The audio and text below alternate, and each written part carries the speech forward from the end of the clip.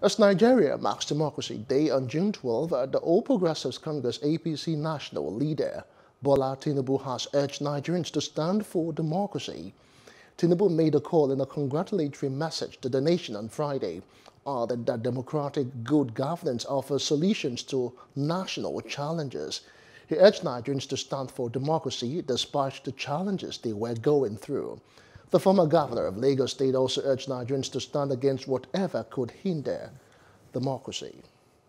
Hello, hope you enjoyed the news. Please do subscribe to our YouTube channel and don't forget to hit the notification button so you get notified about fresh news updates.